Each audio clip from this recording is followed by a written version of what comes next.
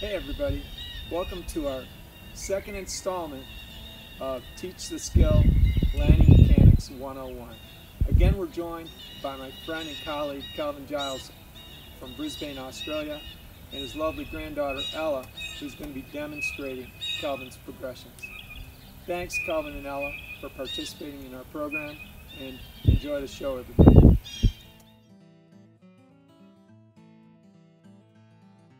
In all these progressions, whether we've chosen to change the direction that they move in, or the height of their landing, or the use of the different body shapes and body parts to change that shape, or indeed to change how the feet land on the floor, we keep referring back with our coaching eye to that very basic technical model of landing.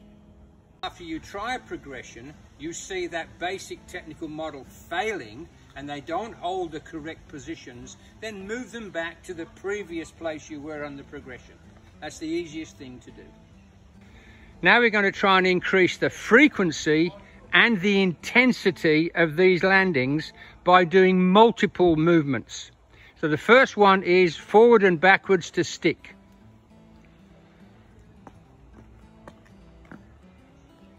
The next one is side to side and stick.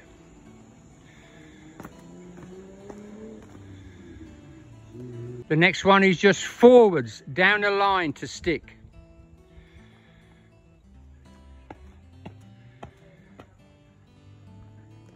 Sideways down the line and stick.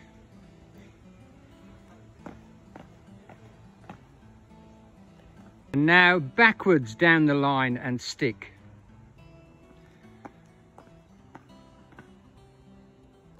To progress, we can increase the height with that same intensity and frequency changing.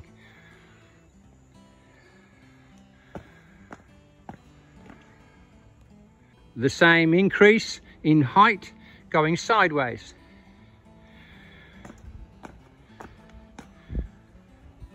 Even greater complexity to this intensity change and the frequency change, we can move the height up and the complexity up.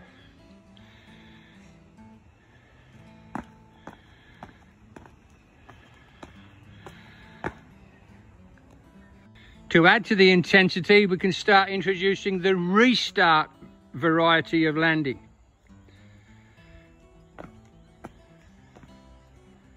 Restart jumps can be done sideways.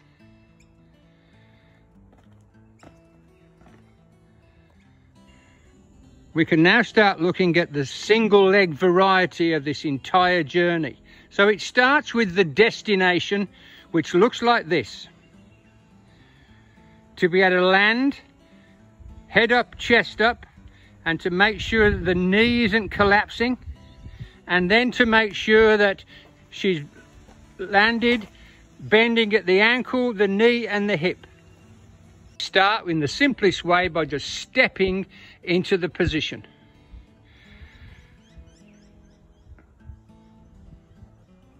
This leads to an in-place jump and land.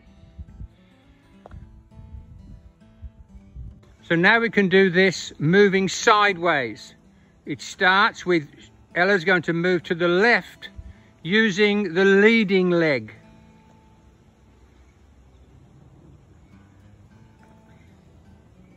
Now Ella's going to move to the left again, but this time using the trailing leg.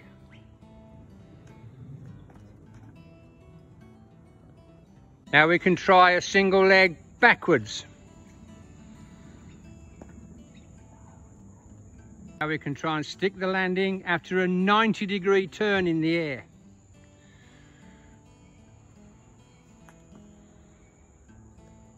Now she'll try a 180 turn.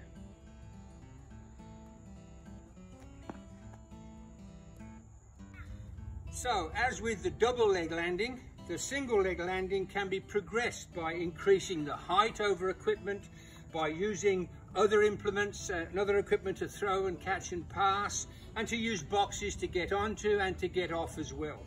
So the whole progression for the double leg process can be repeated for the single leg process. So we've looked at the basic movement pattern for a double leg landing and a single leg landing. And each one has had head up, chest up, and bending at the ankle, the knee and the hip as shock absorption. And what we've done from that then is progress that through different intensities, different heights, different body part changes, different foot positions, and all sorts of other progressions, and all the time referring back to those early technical models of the double and the single leg landing and the things that we expect to see. Now, if a person progresses too quickly along this journey, their landing will get less efficient, and so you can take them back to the stage that they were looking efficient at along that progressive pathway. So we move forward and then we probably come back a little way. We move forward again and come back a little way. And you've got to mix as many of these variables as possible in this long, long journey of landing.